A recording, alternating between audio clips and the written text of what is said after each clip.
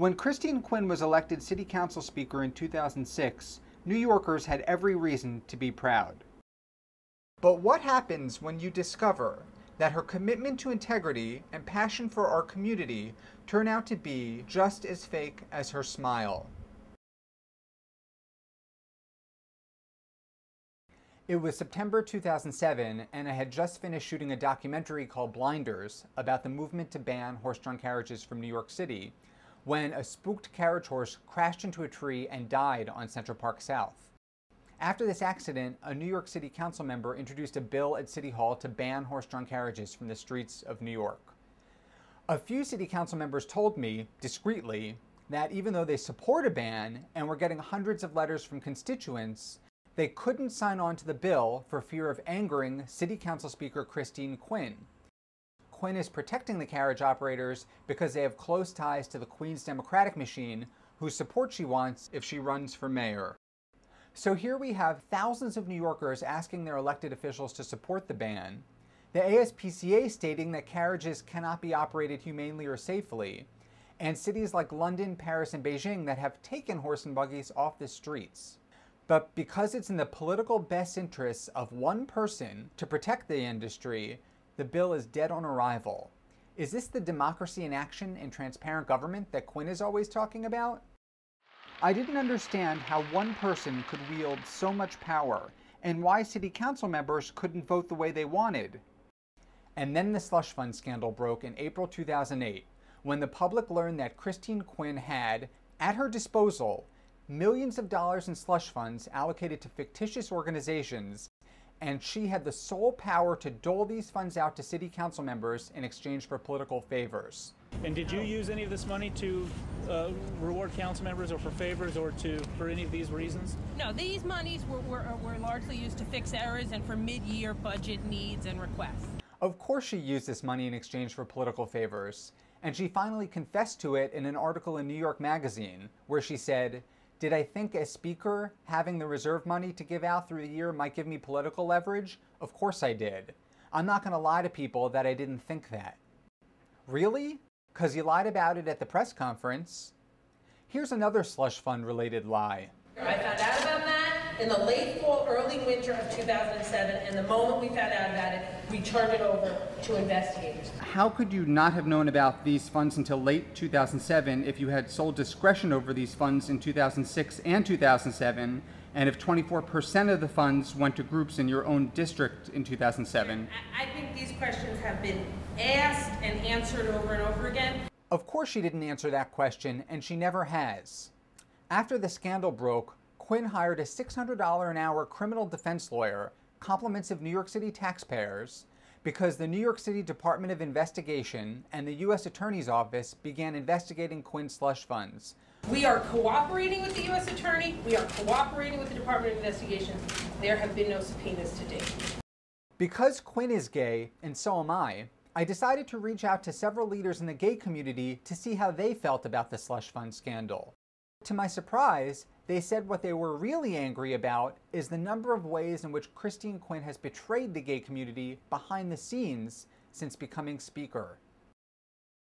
On October 28, 2008, a 52-year-old gay man named Robert Pinter was buying a DVD in an adult video store in the East Village when an attractive 29-year-old man, who turned out to be an undercover police officer, flirted with him.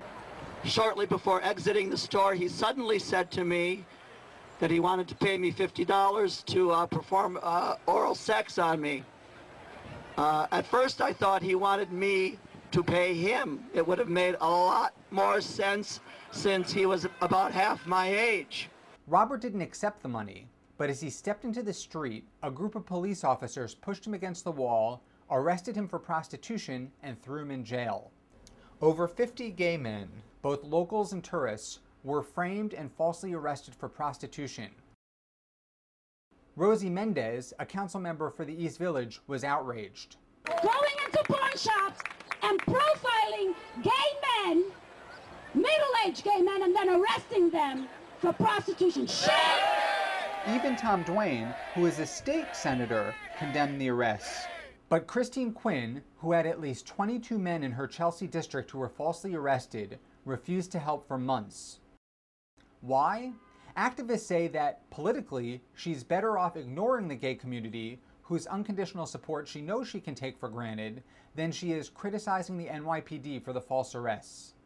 As the arrests continued, the victims banded together in a group called the Coalition to Stop the False Arrests and threatened to hold a protest at the mayor's house, a move that would embarrass Quinn politically. So several months after the arrest started, she called a meeting with gay rights leaders and representatives from the NYPD and mayor's office. Not only did she skip the meeting, she instructed one of her staffers to pressure Robert Pinter into canceling the protest. The purpose of this meeting was to silence these victims, not to help them. In fact, 8 months after being thrown in jail for prostitution, Robert Pinter is still fighting the city to reverse the charges against him. In a bit of irony, these illegal attacks on the gay community were taking place just as Christine Quinn was planning to roll out an international ad campaign to lure gay tourists to New York City.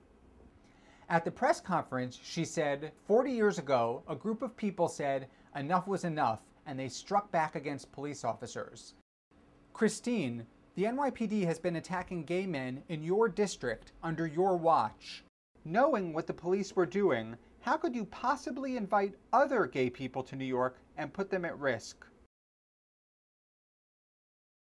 Some gay activists say that Quinn's failure to stop the false arrests pales in comparison to the backroom deal she struck with the NYPD in 2007 to curb New Yorkers' freedom of assembly.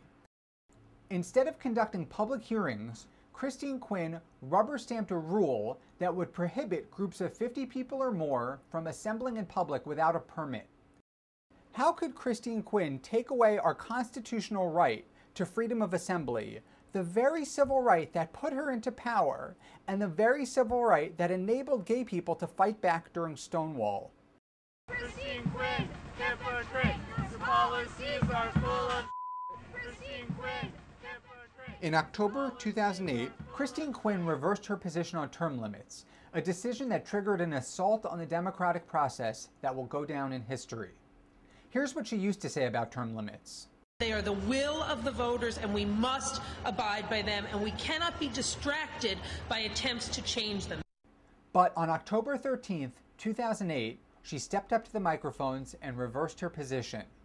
In these difficult times, I believe voters should have the choice to keep the current leadership of our city. So why would a public figure who spoke so fervently about term limits change her mind, especially after New Yorkers voted twice to keep term limits? First, the slush fund scandal that broke a few months before virtually crippled her chances of being elected mayor in 2009. But 4 years from now, most voters will have forgotten about the slush fund scandal. Secondly, if Quinn supported Mayor Bloomberg in his quest for a third term, then he would undoubtedly support her mayoral candidacy in 2013. Finally, some City Hall insiders speculate that, in exchange for Quinn's support of the mayor's third term, Bloomberg would put the brakes on the New York City Department of Investigation's probe into Quinn's slush fund scandal. Political circles have been buzzing about how the mayor got Quinn to sign on to his legislation. There's certainly no backroom deal here. I get 20 questions a day about it. I don't know how you can call that a backroom deal. Then what happened to the city's investigation into the slush funds? More than a year has gone by, and the Department of Investigation has been silent. In addition to betraying both voters and the democratic process in New York City, Quinn betrayed the gay community when she reversed her position on term limits, because other LGBT candidates who were planning to run for what should have been vacant city council seats dropped out of the race. It would have been nice to have better representation because, since Christine Quinn became Speaker, not one LGBT bill has been introduced at City Hall. The irony is that the gay community thinks that Christine Quinn is our hero. She swoops into gay charity events and public rallies, speaks passionately about gay civil rights, and gives everyone the impression that she's fighting for us at City Hall, when, behind our backs, she betrays us and sells us down the river when politically expedient. In the past, I had nothing but respect and admiration for Christine Quinn, but now that I know about the deceptions and betrayals, I feel it is important to help others see the truth behind the smile.